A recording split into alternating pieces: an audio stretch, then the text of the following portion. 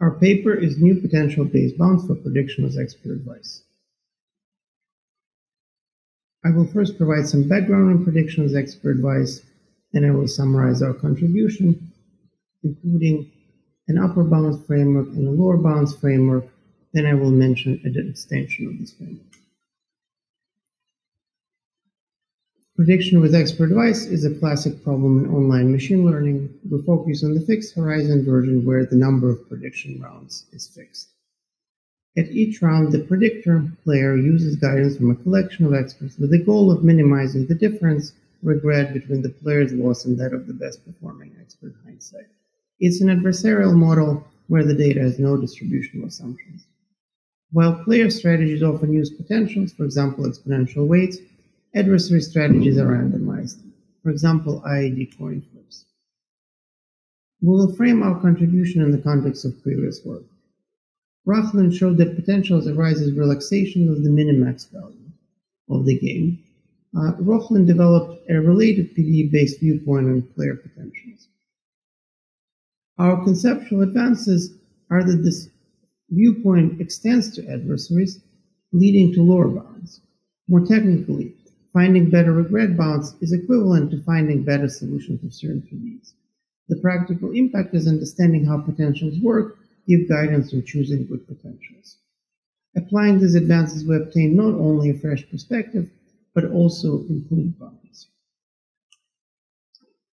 A representative definition of prediction with expert advice is the following. In each period, T, the player determines the mix of n expert to follow by choosing a probability distribution over n outcomes. The adversary allocates losses to them by choosing a probability distribution over an n-dimensional hypercube. Expert losses and player's choice of the expert are sampled from the respective distributions, and both samples are revealed to both parties. In this context, the instantaneous vector value regret R tau tracks the difference between the loss of the player in the prediction period tau minus the loss of each expert. The accumulated regret xt is simply the sum of the instantaneous regrets R tau for all previous periods. The final time regret is the largest entry of x at final time, evaluated an expectation over the player and adversary's randomization. Potential-based player strategies are familiar. For example, exponential weights potential bounds the regret above.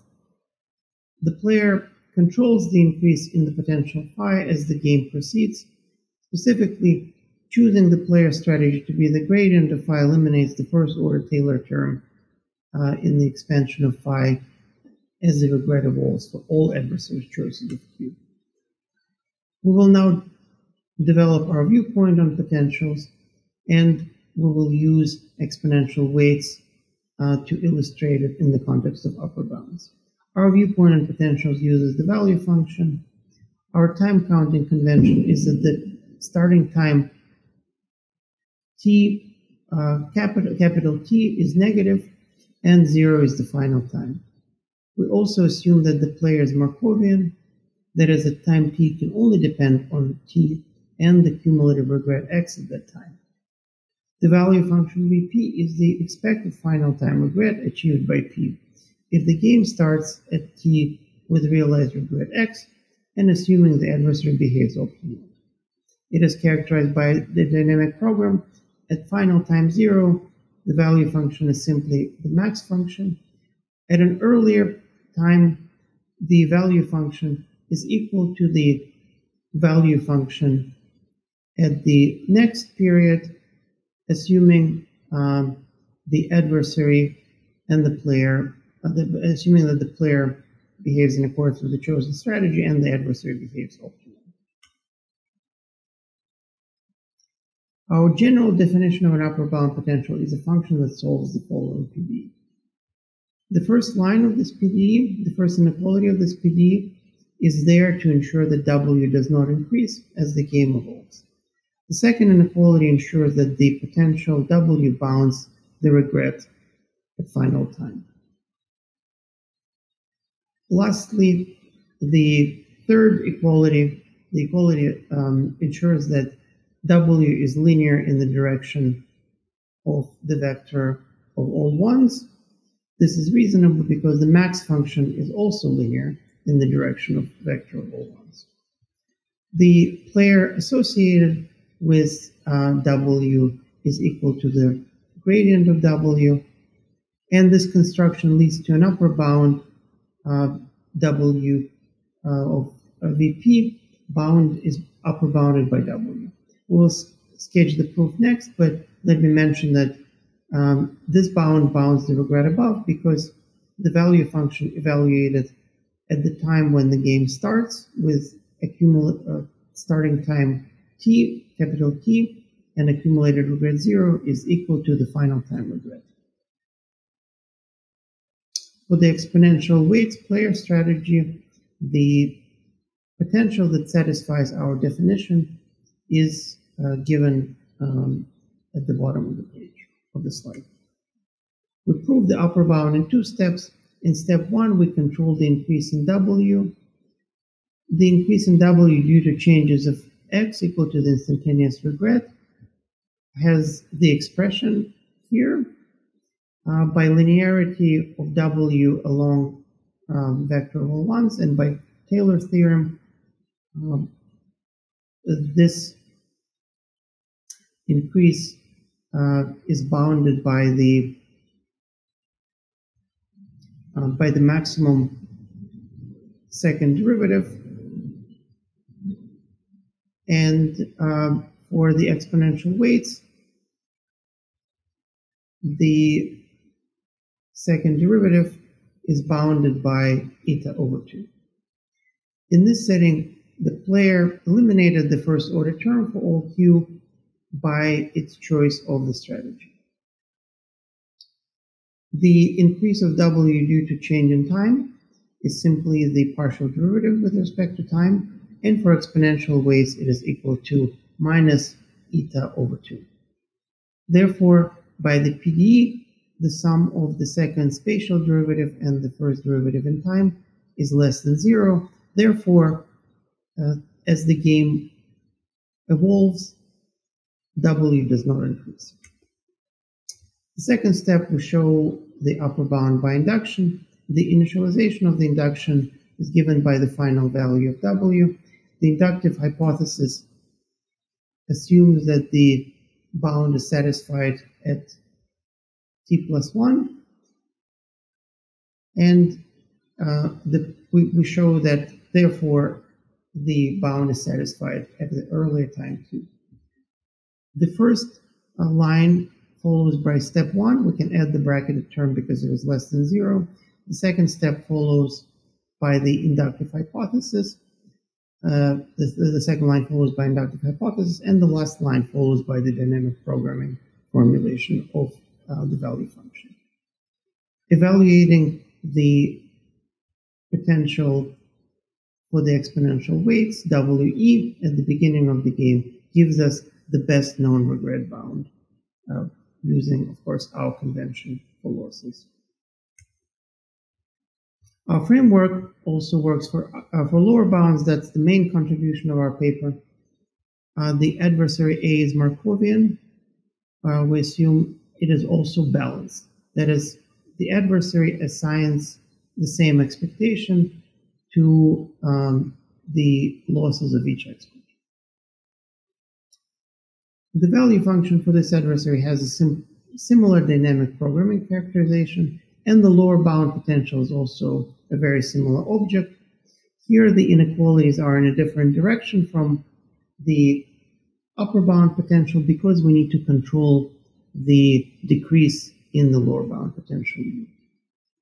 Since A is balanced, the first order term is eliminated, and we get the lower bound, U lower bounds VA, modulo an error from higher order Taylor terms. This immediately gives us a lower bound on regret. The classic randomized adversary samples the loss of each expert from an IED Rademacher random variable. We use the potential given by the explicit solution of the linear heat equation. We see that the expectation of the second derivative with respect to this strategy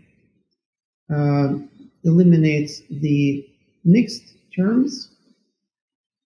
derivative terms, and therefore the only terms that survive are the diagonal terms, and therefore the expectation of the second derivative is equal to the Laplacian of u.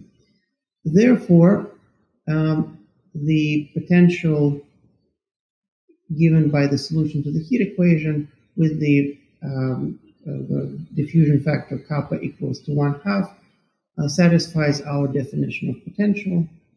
This gives us a regret bound, which is the same as in the classic proof based on the central limit theorem. However, our approach gives a new non-asymptotic guarantee, which is not present in the central limit theorem. Let us now show how our framework applies to the Kohn adversary that is studied in the literature. This adversary ranks experts by their losses, and advanced even rank experts with probability 1/2, and odd rank experts with probability 1/2. It was conjectured that the Kohn adversary is optimal for general n, and this optimality was confirmed for n equals 3 and n equals 4. While we do not resolve this conjecture for general n, we show that for the same heat potential with kappa equals 1/2, the expectation of the second derivative with respect to the potential is greater than the Laplacian of the potential.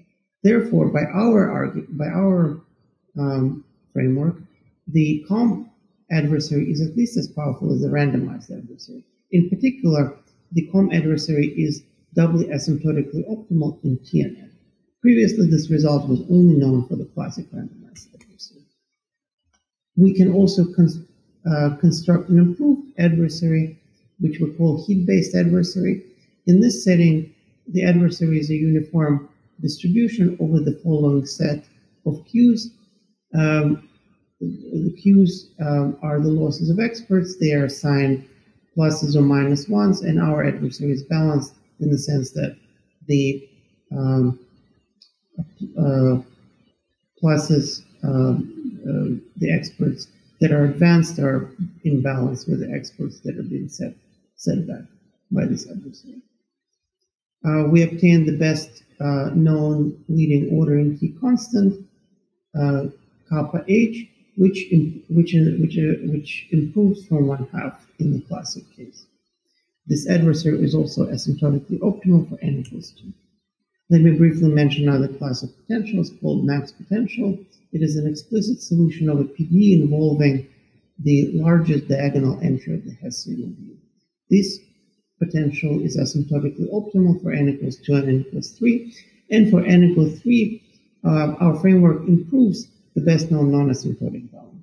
For different values of kappa, we obtain lower and upper bounds, and for small n and large t, the max base pair shown by pluses here on this plot outperforms exponential weights, which is shown by stars here. The discussion here focused on the fixed horizon problem, but in a separate paper, we extended this framework to the geometric stopping problem, where the final time is sampled from a geometric distribution. In conclusion, we offer a fresh PDE-based perspective on how to find potentials and why they work.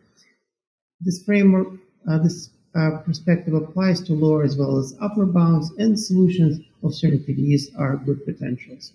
Thank you, and I can answer your questions now.